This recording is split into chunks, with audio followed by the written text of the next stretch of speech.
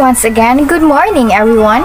I am Nicole Fuentes and I will be providing all of you a little background on CARINOSA, a folk dance from the Maria Clara suite of the Philippines.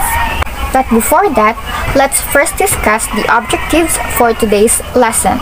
First, describe the CARINOSA dance. Second, examine the characteristics of the CARINOSA dance. And lastly, appreciate the importance of CARINOSA to the Filipino culture. CARINOSA originated in Visayas, specifically in Panay Island, with historical origin dating back to the Spanish colonization era. And this dance represents the courting phase of a romantic relationship. The female dancer acts shy, and the male dancer does his best to get the approval of his loved one. And since CARINOSA is considered to be a dramatic dance, it is usually performed on occasions like traditional Filipino festivals, school, or in theater performances.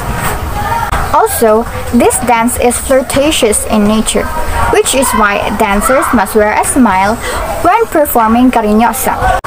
As this dance once again represents the courting phase of a romantic relationship, the facial expression of the dancers must be that of someone in love. Now, in performing CARINOSA, the dancers go through hide-and-seek movements. The dancers peek out at one another behind fans and handkerchief to show their tender feelings towards one another.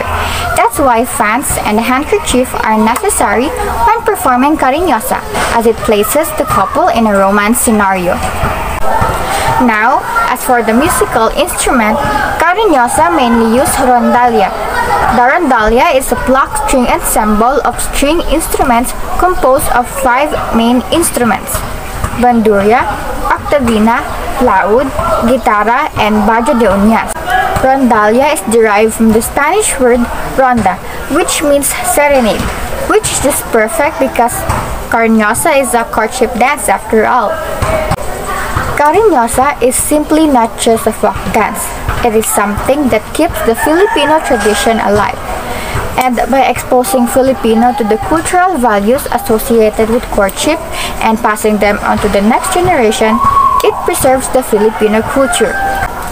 Other than that, this dance enables foreign people to get to know our culture.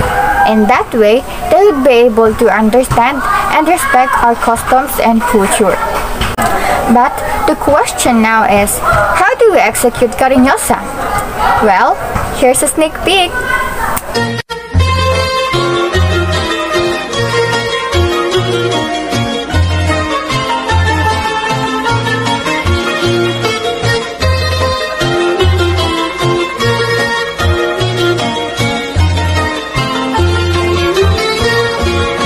To learn more about the execution of CARINOSA, you better watch and listen carefully to the next reporter.